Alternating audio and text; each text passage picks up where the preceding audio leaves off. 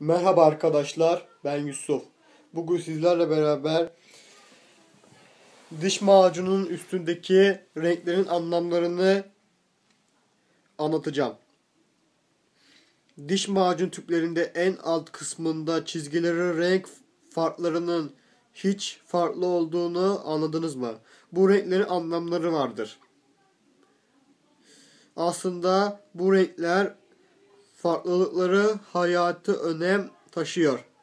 Diş macunu alırken bunlara dikkat etmek gerekiyor. Eğer doğal bir ürün almak istiyorsanız tüpün dibinde çizgi renginin yeşil olması gerekir. Bu renkler diğer kozmetik ürünleri için de geçerlidir.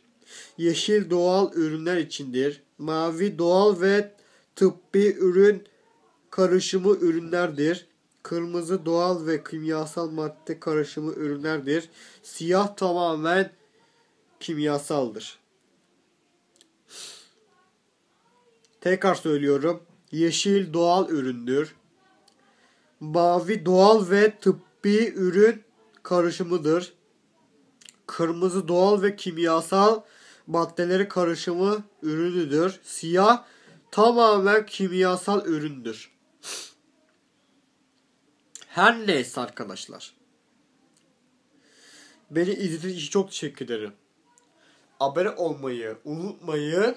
Hoşça kalın.